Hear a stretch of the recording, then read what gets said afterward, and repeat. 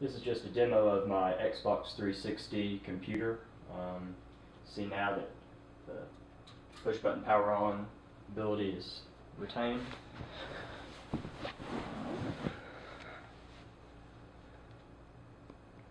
And I have it set up to boot directly into Xbox Media Center.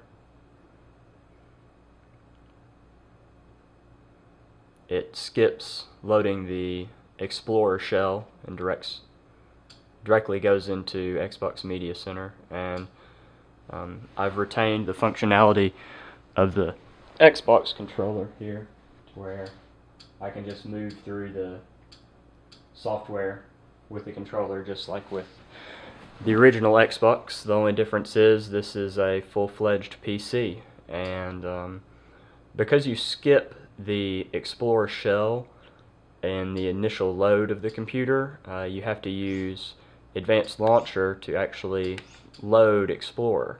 So when I click this, you should see the taskbar come up briefly at the bottom of the screen.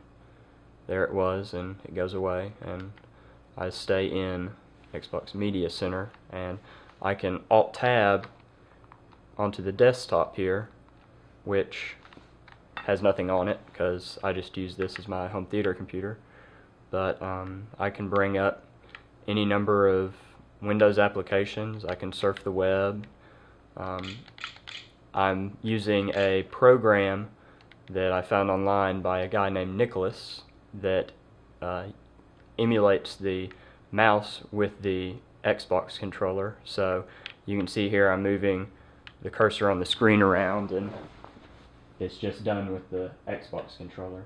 So great piece of free software that's out there, and that's my home theater computer.